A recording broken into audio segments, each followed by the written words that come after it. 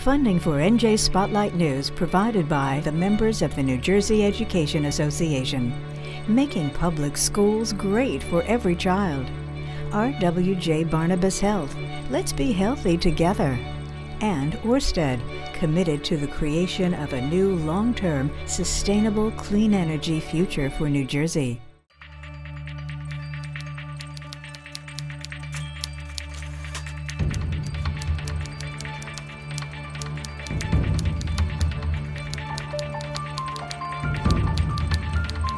From NJ PBS, this is NJ Spotlight News with Brianna Venozzi.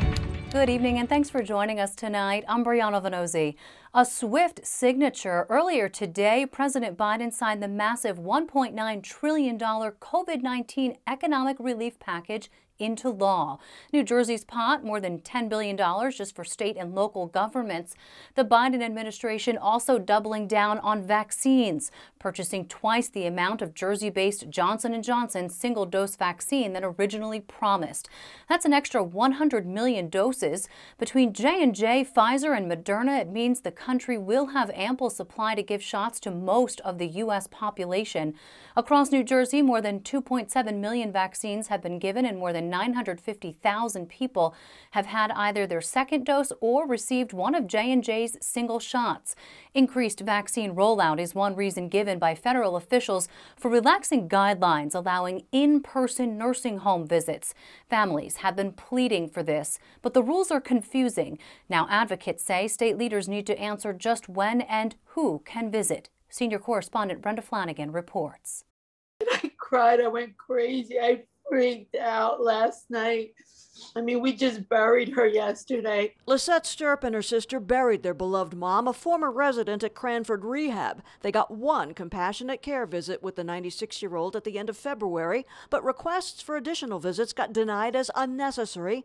That's expected to soon change under new federal visitation guidelines unveiled late yesterday, but it comes too late for Lydia Amato, who died Saturday before her family could say goodbye. And the pain that I have in my heart that my mom died thinking, I don't know what she was thinking, but she may have thought that I didn't want to, and I was there. I went on my front porch and I just screamed, saying, why now? Now we can't do it.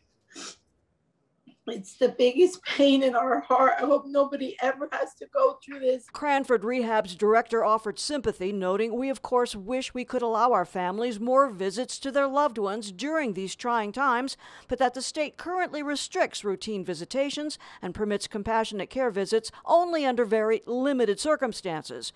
That's why advocate Bill Borelli hopes Jersey quickly adopts the revised visitation guidelines. She tried everything to see her mother, everything. And the fact that as we're hopefully nearing the end of this, her mother has passed, it's heartbreaking. Currently in New Jersey, a COVID outbreak can shut down visits at a long-term care facility for weeks. The new guidelines state visits can continue in unaffected wings if tests show the outbreak is confined to just one area.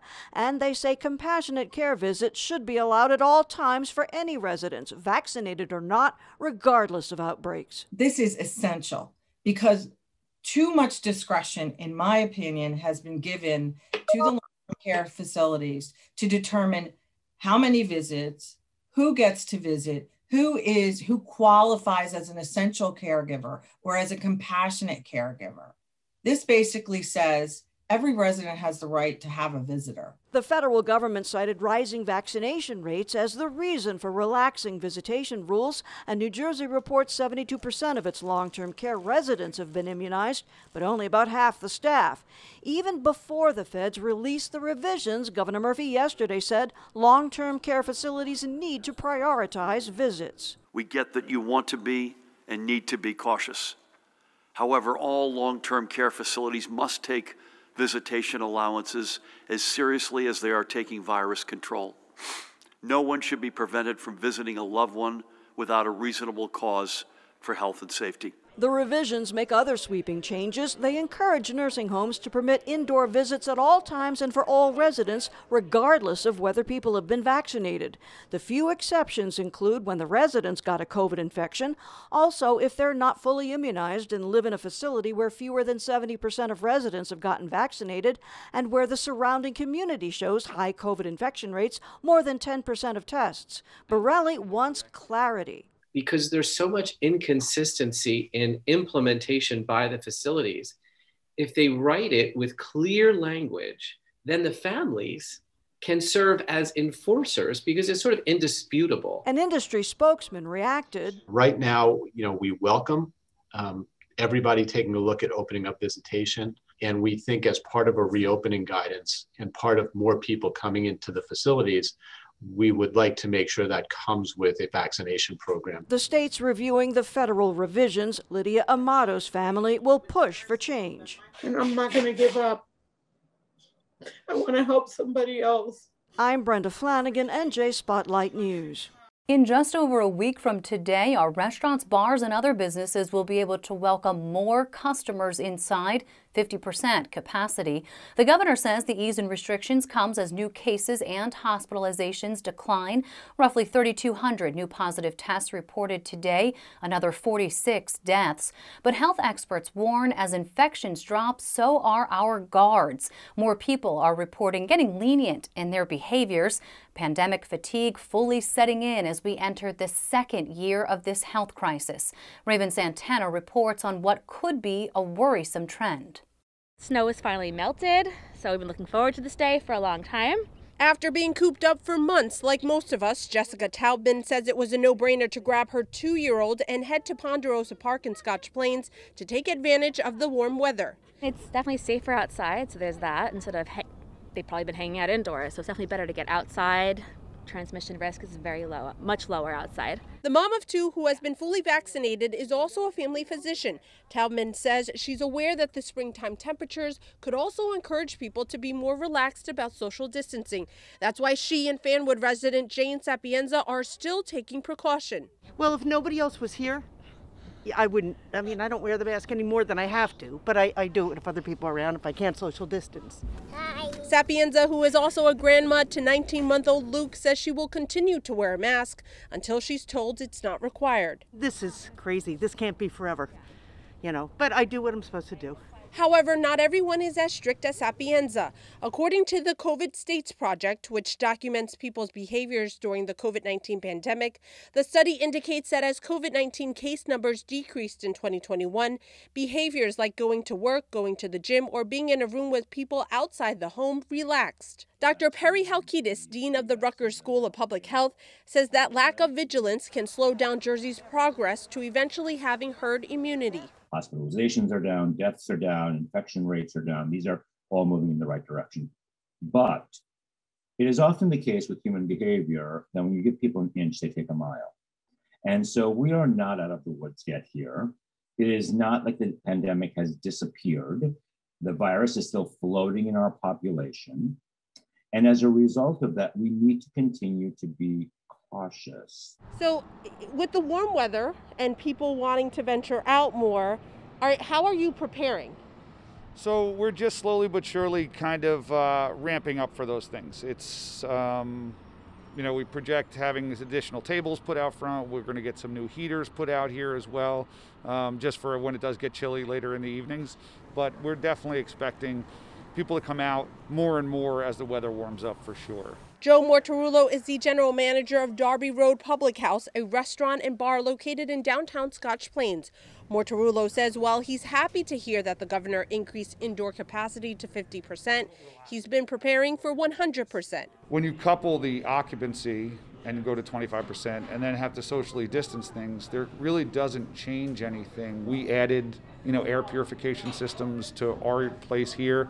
We had them installed as soon as things happened to try to be as compliant as possible. So I think over the next 6 months, you'll see a ramping up of, as I call it, consumer confidence that, you'll still have people that may not want to go out for a while, but I think they'll be the minority of the population as compared to the majority. For now, Mortarulo says he'll take what he can get.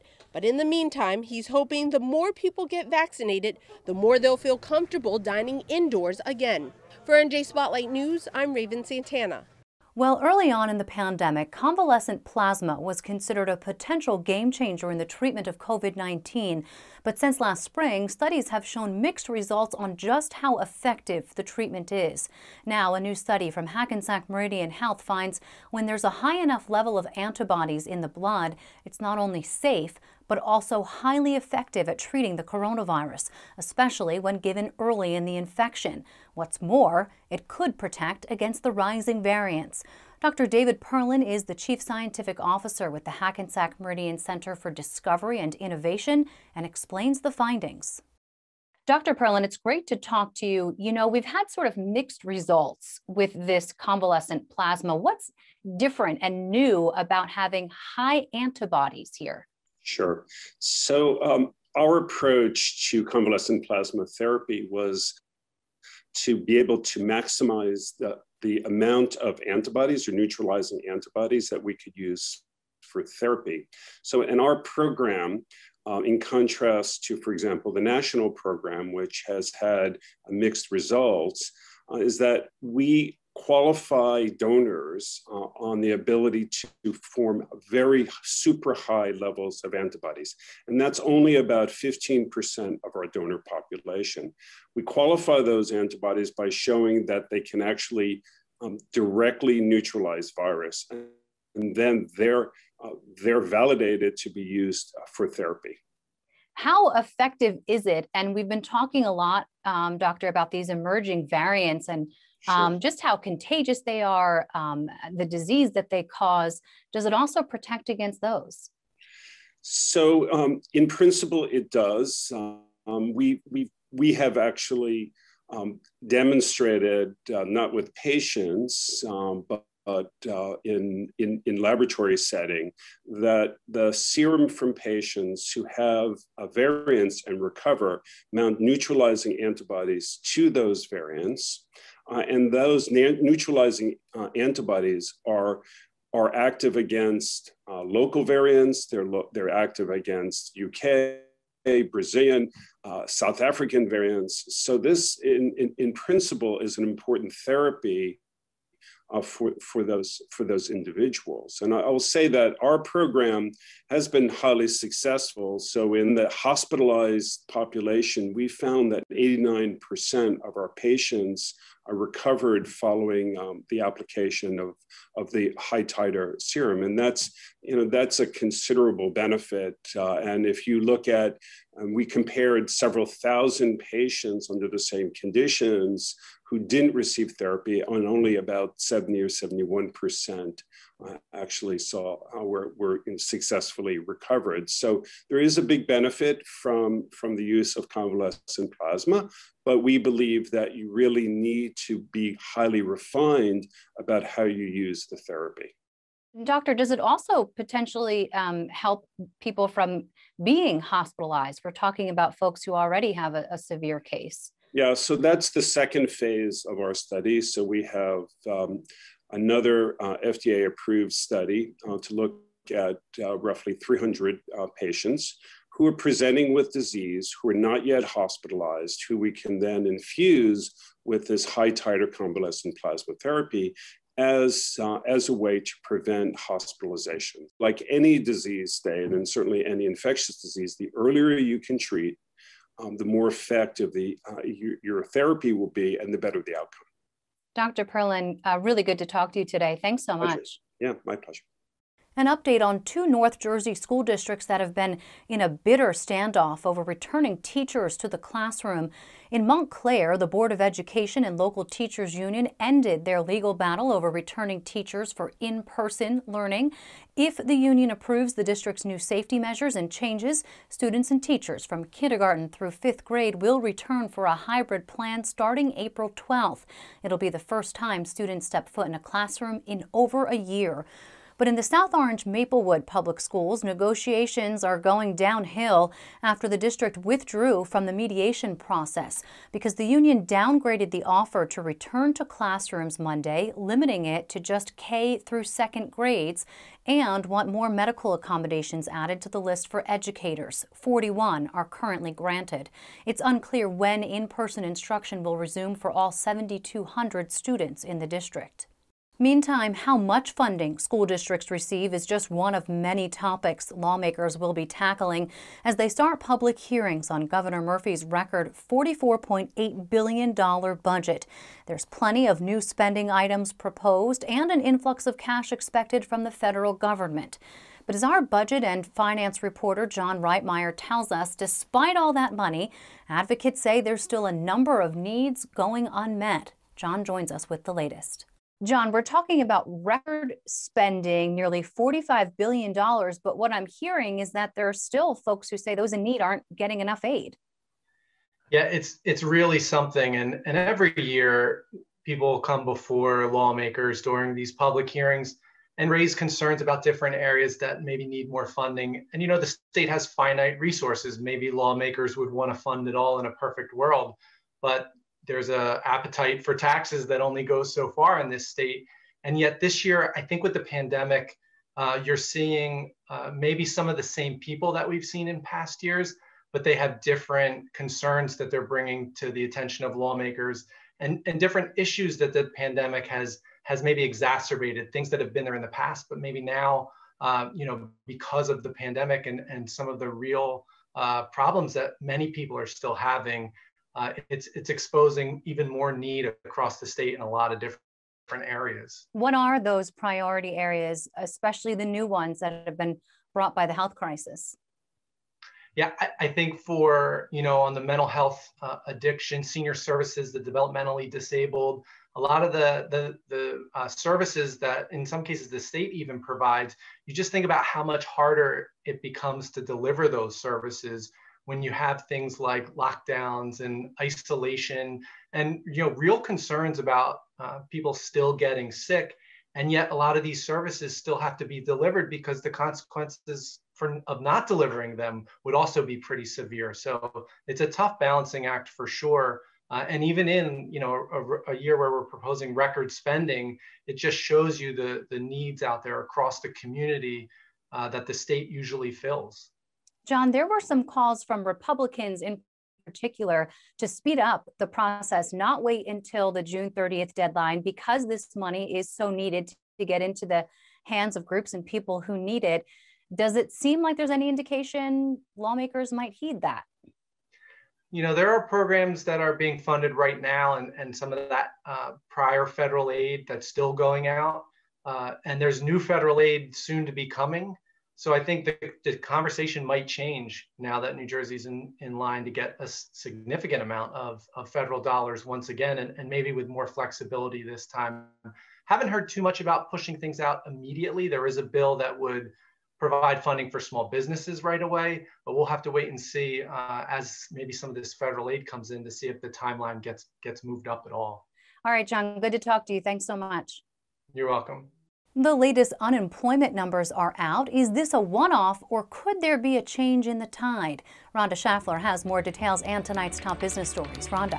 Brianna, unemployment numbers are heading in the right direction. For the first time since COVID-19 struck our state, new claims for unemployment dipped below 10,000. In the latest week, 9,800 new claims were filed, a 5% drop from the prior week. The new COVID-19 rescue package extends the additional $300 a week in unemployment benefits, which were set to expire this weekend.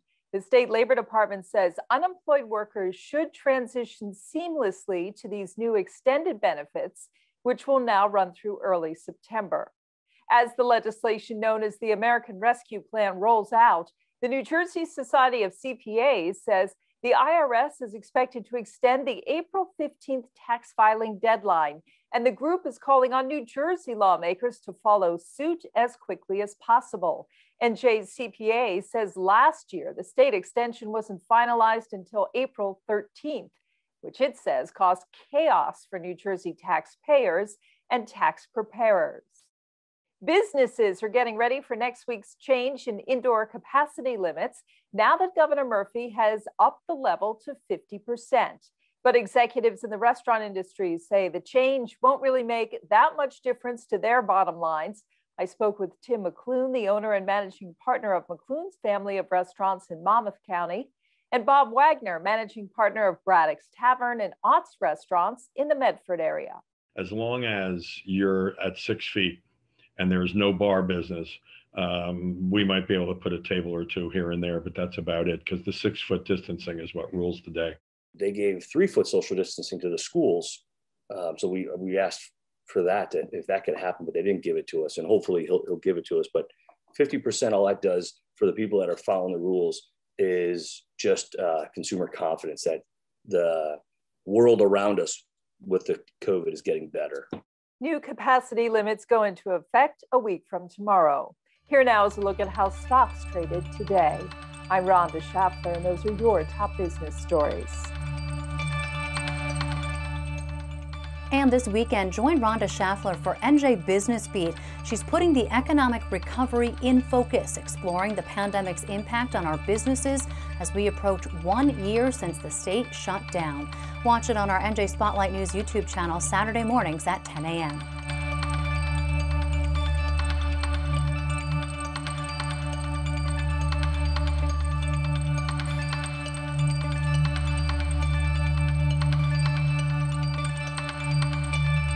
Finally tonight, we bring you a conversation with two women dedicating their time to shed light on some ugly parts of this state's history.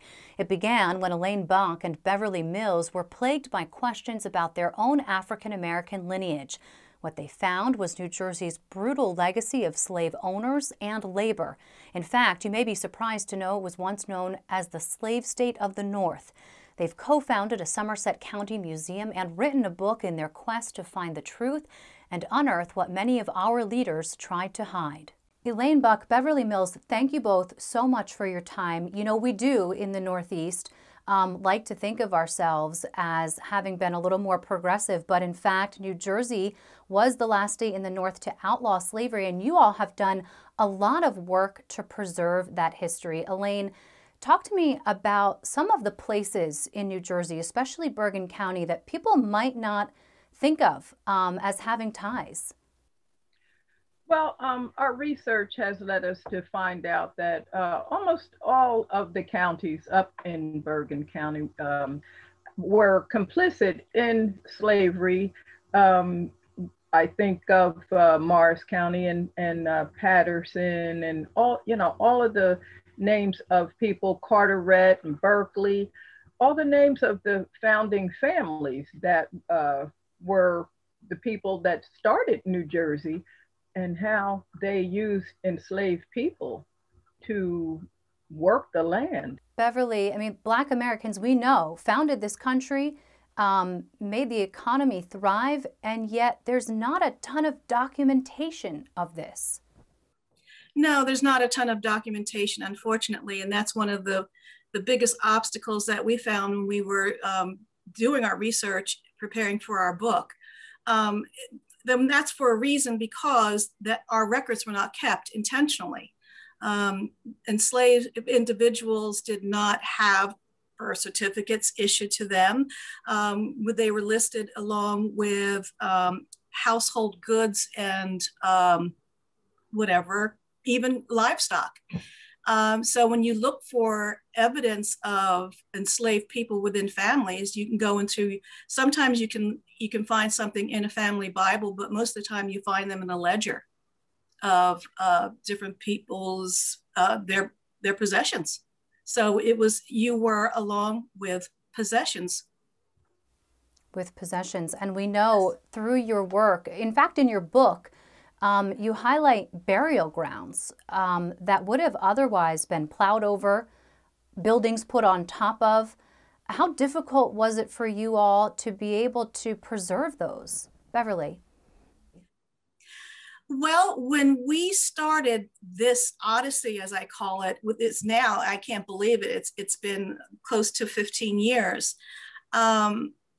we found out, and through a phone call of someone that was really, truly alarmed over the prospect of this, what he knew to be of a grave site that had enslaved people, that it was getting ready to be plowed over by a developer who was just getting ready to put a driveway through just for convenience sake. It's not like it was a necessity. It wasn't like he could have skirted around it, but it was the easiest thing to do. So he was truly alarmed, and he called us and said, I know that you two have been stewards of a historic African cemetery, and can you offer some advice on what I can do to stop this? And Elaine, if not for the grace of just everyday people stumbling, it sounds like, you know, across some of this, it would otherwise be lost. Yes, most definitely. And so our message to everyone is to speak up. I mean, you know, if you buy a property and you see there's a grave there and you don't know what it is or who it belongs to or whatever, speak up, because it very well might be an enslaved person or a Native American person that really deserves dignity in death. Such important work. And that book is If These Stones Could Talk. Elaine Buck, Beverly Mills, thank you so much. Thank you. Appreciate it. And that does it for us, but be sure to check out Reporters Roundtable with David Cruz live on the NJ Spotlight News YouTube channel at 10 a.m. Friday morning. He's talking legal weed with Senator Vin Gopal. What legislative fixes are still needed in the law? Then he chats with a panel of veteran reporters about this week's big stories. Be sure to subscribe to the channel so you never miss a show. In the meantime, head over to njspotlightnews.org or any of our digital platforms to continue following our reporting. I'm Brianna Vanozzi for the entire news team. Thanks for being with us. We'll see you tomorrow.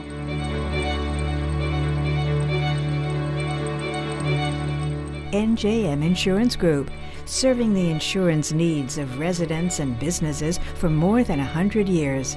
And Horizon Blue Cross Blue Shield of New Jersey, an independent licensee of the Blue Cross and Blue Shield Association.